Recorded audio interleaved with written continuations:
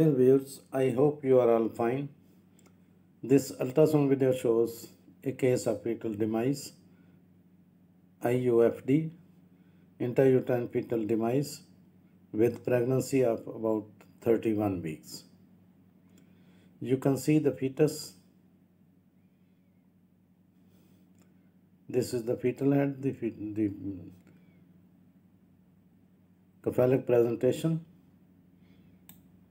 Intrauterine fetal death or intrauterine fetal demise is a fetal death that occurs after 20 weeks gestation but before birth. If the gestational age is unknown at the time of the fetal demise, a fetus that weighs equal to or more than 350 grams is considered an IUFD, more than 350 grams weight. Now you are going to see the fetus, and it looks that there is oligohydramnios, almost no amniotic fluid is visible. These are the spine of the fetus. Fetal cardiac activity will be missing, you will see. And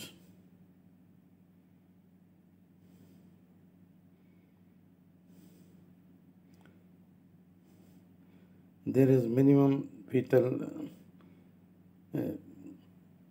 ascites. A small amount of free fluid is seen in the fetal abdominal cavity. With no fetal cardiac activity, no blood flow is seen inside the fetus. About 2 to 3% pregnancies will be lost in the second trimester, a rate that is much lower than in the first trimester. Once a pregnancy gets to about 20 weeks gestation, less than 0.5%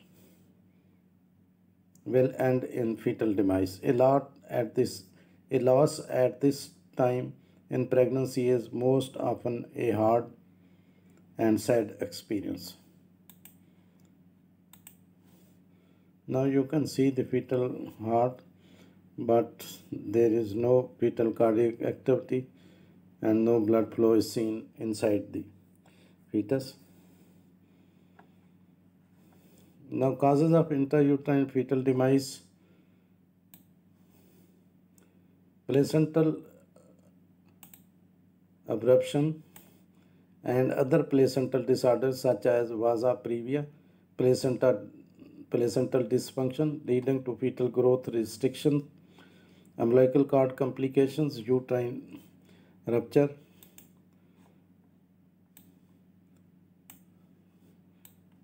The common causes includes the infection, birth defects, and pregnancy complications like preeclampsia.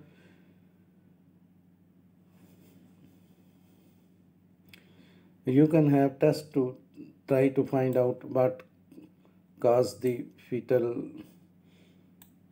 demise and prevent another stillbirth in your next pregnancy. Most women who have stillbirth and get pregnant again have a healthy pregnancy and a healthy baby. Now, the birth of fetus with intrauterine fetal demise. If there is no medical reason for the baby to be born straight away, it may be possible to wait for labor to begin naturally.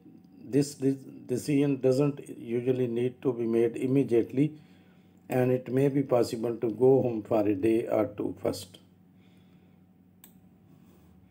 Now, as far as the diagnosis of the fetal death is concerned,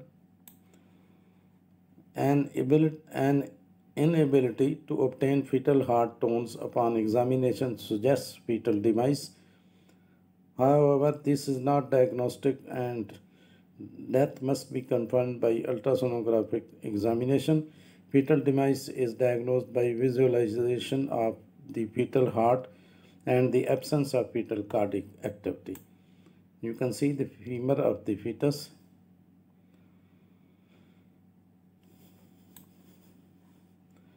Now, dealing with the fetal demise, here are some ways you can help the parents better understand the baby's death.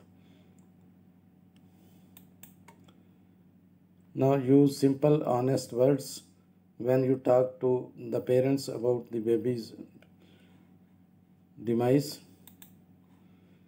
Read them stories that talk about death and loss.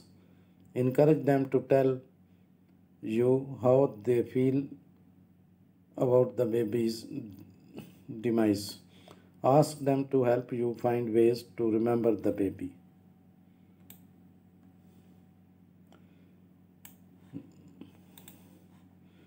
Now, there I have seen an article showing the effect of anger during pregnancy to the baby. It is believed that being continuously angered during pregnancy can cause the complications. The baby may have a low birth weight, premature delivery, unfavorable effect on baby's temperature. Now, what is stillbirth? An early stillbirth, there are three categories.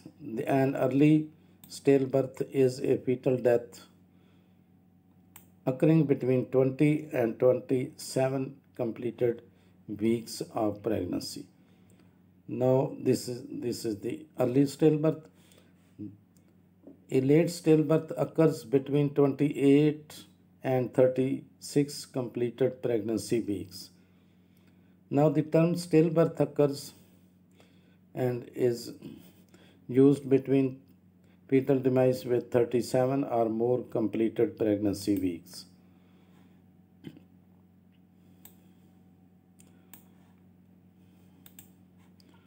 Now, you can see there is no blood flow seen in the fetal umbilical cord, and no blood flow is seen in the fetal heart. No cardiac activity is seen, though no fetal movements are visible. Now, the causes of baby's heart to stop beating in the womb. Now, these intrauterine growth retardation has various causes. The most common cause is problem in the placenta, the tissue that carries food and blood to the baby. Birth defects and genetical disorders can cause IUGR if the mother has an infection, high blood pressure, or she is smoking or drinking too much alcohol or abusing drugs. Her baby might have this intrauterine fetal demise. Now, the signs of fetal distress: abnormal fetal heart rate, an abnormal fast heart rate, tachycardia, an abnormally slow heart rate, that is bradycardia, abrupt decrease in heart rate, late return to the baseline heart rate after a contraction. You can find some important information in the description of this video. Thanks for watching. Please subscribe my channel. If you do like this video, please click the like button. Thanks.